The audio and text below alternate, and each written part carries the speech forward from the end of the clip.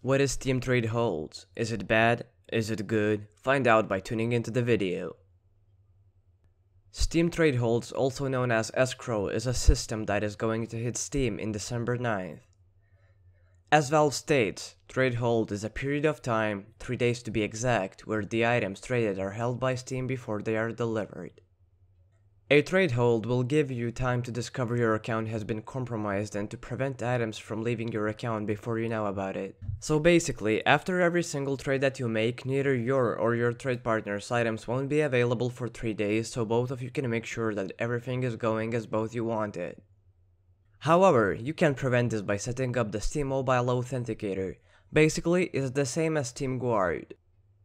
After both parties have traded, they will receive a message to their phone through the Steam app with a code that will be necessary to activate in order to proceed with the trade, not having to wait the full 3 days. The thing is, both parties must either have Android or iOS systems on their phones, otherwise it will be necessary to wait through the 3 days period. But Valve has thought about it. If you don't have a phone that runs either of the systems, you can simply activate your phone number in your Steam profile and get messages to the phone with a certain code. In my eyes, this is going to damage Steam trading really much. We already have enough security systems in Steam, and honestly, I think that no one can get scammed because of Steam's fault. It's usually just the stupidity of people that get baited into various scams.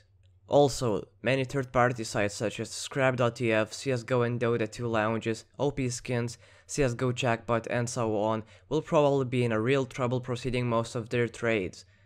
However, someone has told me that OP skins and CSGO lounge were whitelisted for the Steam Trade Hold. However, I am not sure and I will make a video on it when I get the source.